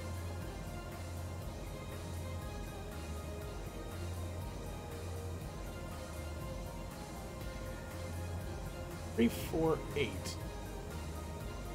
Oh, no, no. It was correct. It was correct. So you know what? I'm just going to turn that off. Turn the autopilot off entirely.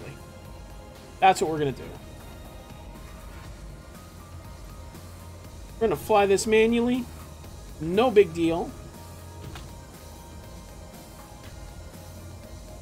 So it's a little bit of height in the cockpit.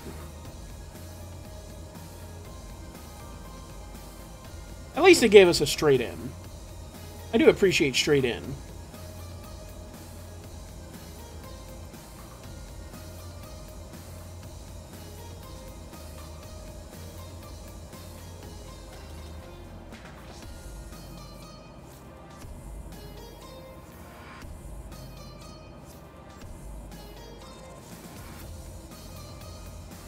Going to announce our position. Kilo Papa Tango Sierra in traffic Cessna Alpha Sierra X-Ray Golf Sierra 12 miles south, 6,000 feet inbound to land runway 35. One thing that I do like that I have to deal with in this is because I have a single engine aircraft and it is turning a prop, it does constantly want to roll to the right. I'm glad that they did it. I hate it, but it is physically correct. I do hate having to constantly trim that. And it's not aileron input, right? Even if I had aileron trim put in, it still wouldn't stop the rotation. I can't just trim that rotation out. Because it's a roll, not a yaw. And aileron trim will make me yaw.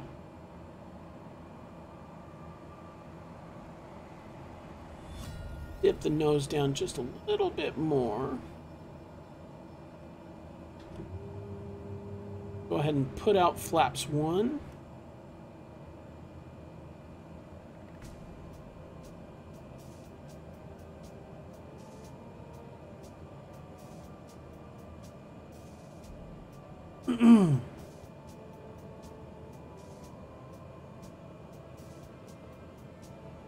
Goes down a little bit more.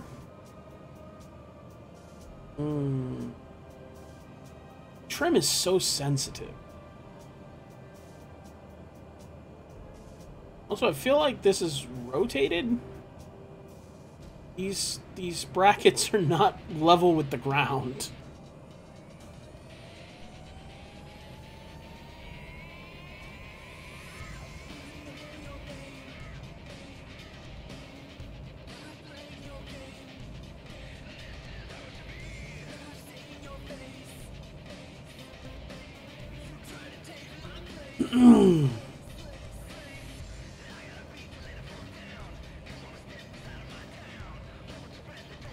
Want it to be bearing 348.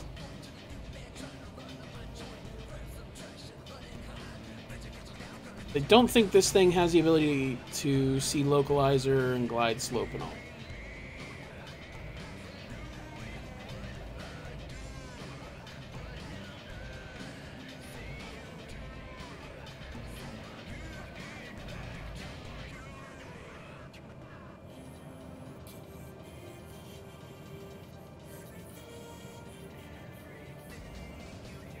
trying to trim out.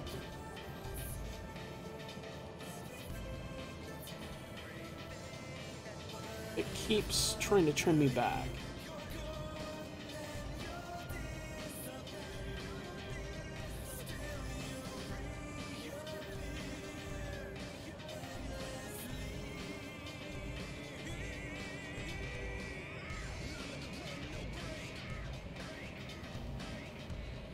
That's one of the complaints that I've heard a lot about this, is that the trim is way too sensitive. And I agree. It is too sensitive.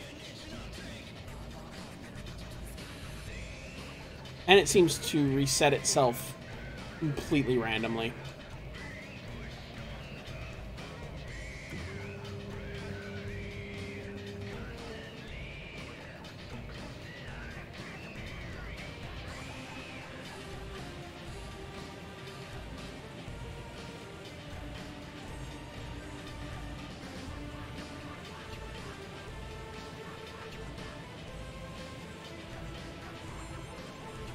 We're basically lined up. This is a very large runway. I can definitely see it.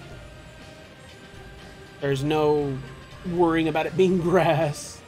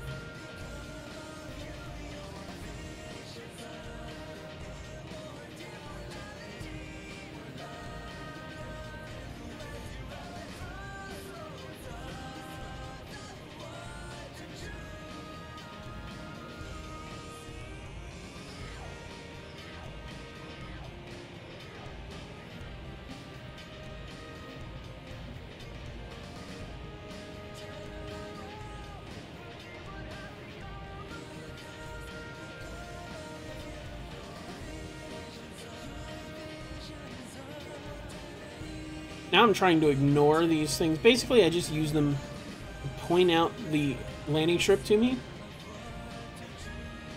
And once I've done that, they're basically useless.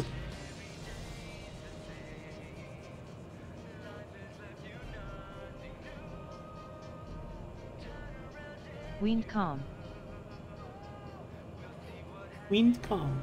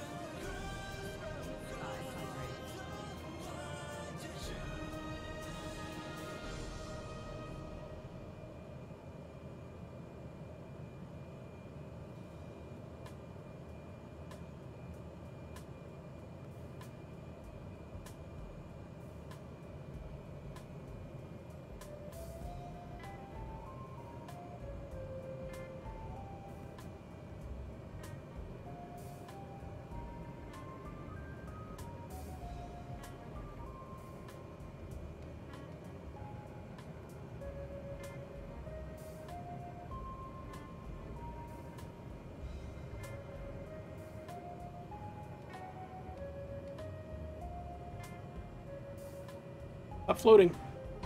Landing time logged. Ooh. Landed at Kilo Papa Tango. That was Sierra, harsh. Atkinson Munn.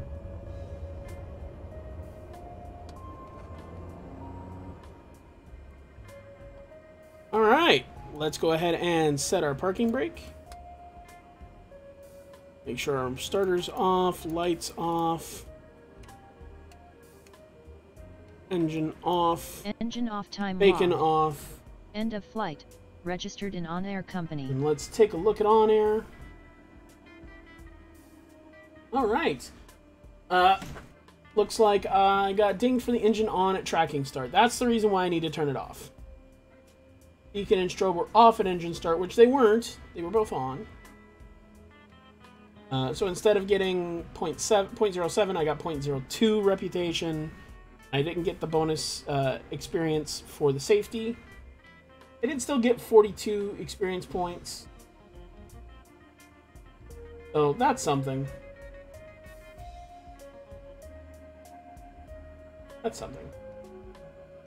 So it looks like now that I've done those, look at where my company is. So when you start with 10,000 credits, and that's it. I now have 89,001, which means I have gained $79.1 thousand. We can actually take a look at my balance sheet. This will show you, this is my cash on hand. That doesn't really tell me anything because I don't own anything yet. I'm just renting stuff. You can see that somebody bought shares. This is the $10,000 that you start with is owner equity, which they can pull out. I can look at, what is it, my cash flow statement? Nope. That does tell me a lot, including the one time I had to abandon a job because I didn't have the ability to hire people, and it was passengers, and for some reason, even though there's only 14 slots on the plane, even though there's like 9 seats, I have to have a flight attendant. I don't know why, but I do. So I had to abandon that because I didn't have the skills yet to be able to hire anybody, including flight attendant. Is my income statement? Nope. Well, that will tell me a lot. Like, I can tell from my cargo services, and I can see every job that I've gotten in from. I can see all my expenditures, which you can see I have had no expenditures except for the 12-cent penalty that I got for abandoning that trip.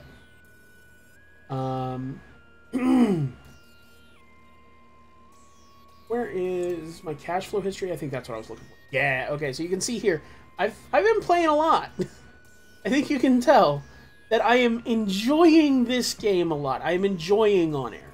It is very, very fun if you are looking to make a career out of flight sim. This is how to do it. Don't get sucked in by FSE. FSE is too easy. FSE, there's no progress. There's no getting better at it. It just hands you everything. You can fly anything at any time. It's just too easy to make money. It's basically just, number bloat. That's all it is number bloat. But OnAir, it legitimately feels like I'm doing something. Like I have to do these things. And it is legitimately fun just grabbing a plane, going to some little bush airport in the middle of nowhere, and just flying somewhere. You have no idea where you're going. You have no idea what it looks like. You've never been there before. It's something totally new to you. It's so cool to just have a reason to fly to the middle of nowhere and just have fun. And be able to do it in this tiny little plane that's just, getting 12 gallons to the mile. And you just fly like a bat out of hell. I mean, you don't in the Grand Caravan. The Grand Caravan's got a top speed of like 159, 160. But like some of the other planes, like the TBM, you get fast. You get 250 plus knots. And eventually you can work your way up to airliners. They have, Boeings, they have Airbuses. You just have to work up a lot of money to use them because they use real world prices for these planes. So I think it's just, OnAir has blown my mind. I'm still in my free trial, but guess what? I'm going to be subscribing to it.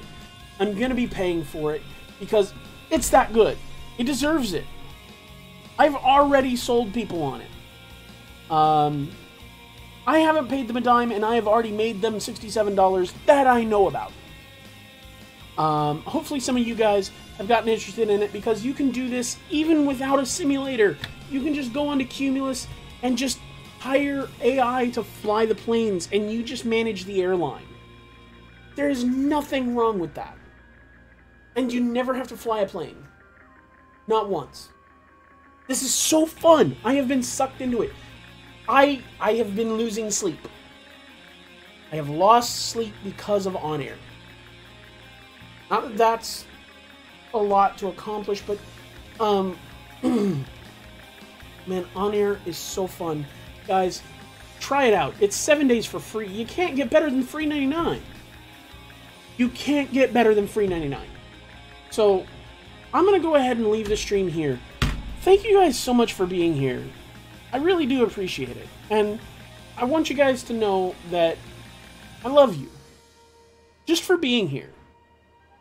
You know, that's the kind of vibe that I want from this stream. I love you guys. Because you're why I do this. This is not just, you know, something that I do in my spare time because reasons. Because I want to get famous. I don't want to get famous. I want friends. You know, I want people that know me. And that's why, like, I know that it's not a very popular thing as a streamer to be yourself. Some people can get away with it. Some people can't. I'm hoping that I'm the one that can. I want to be me. I want to let people see me.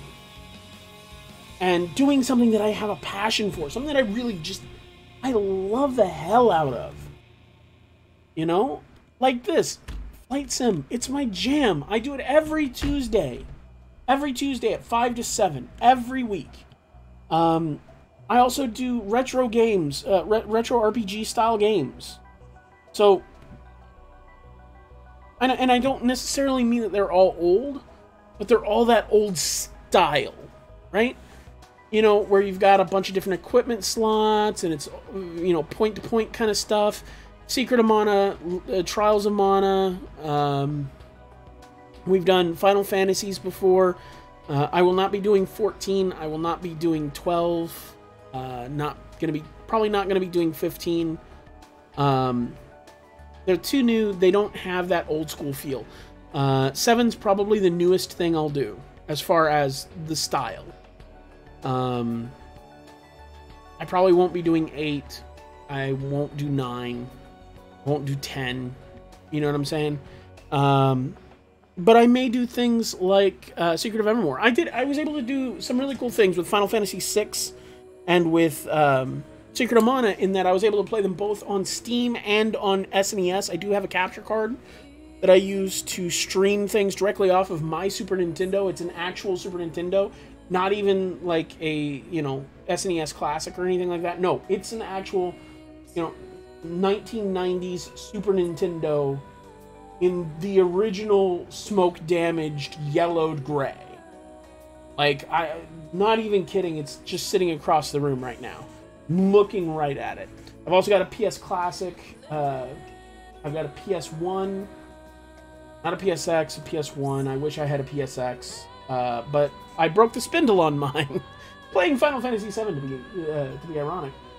But I have a pretty decent collection of Super Nintendo games that I do plan on streaming a bunch of, and hopefully you guys enjoy that kind of shit. I just want to share my love of that with new people, and hopefully get you guys interested, and keep that old style active in the world. Alright, guys, I'm going to go ahead and take off now, try and rest my throat a little bit, because I've got a stream coming up tomorrow. So, thank you guys so much for being here. I hope to see you again soon. Drop a follow if you enjoyed what you saw and want to see it again. Make sure you hit the notification bell, because that's a thing now, even on Twitch. Nobody figured out that nobody liked it on YouTube, and now nobody gets to like it on Twitch either. Speaking of YouTube, I have one. I am Arak ATK, ARAK ATK. Whether I'm on Twitch, whether I'm on YouTube, it does not matter. I'm the same person. So if you are watching this on YouTube, please like, comment, subscribe, all those nice things. You know what to do. You don't need me to tell you. You have 70,000 YouTube content creators telling you this every fucking day. But guys, it really matters. Not so much because we want to hear from you, because we do, but because it helps with the algorithm. It helps to get our videos out there. Get people to see what we're creating. That's very, very important. And it helps so much to have you guys go and throw those likes, to watch those videos, preferably more than a few seconds. But you know what? If that's what I can get, that's what I'm going to take. Whatever it takes, guys. Let me know what you think. Jump into the Discord. Say hello. Tell me what you think. I am not going to become this streamer where I forget who I was. I'm me. That's it. So feel free to approach me, to talk to me. I'll probably be awkward because I'm just a chode like you.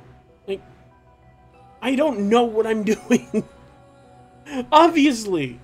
Otherwise, I'd have more of my social media working and all that stuff. But, guys, thank you for being here. Have a great night. Let's find somebody to raid. Because I feel like raiding somebody, and I feel like that would be fun. Let's do that. I'll look at my Twitch, and hopefully it's not going to start screaming at me the second that I load in. It definitely is. Do we have anybody that's online? You know what?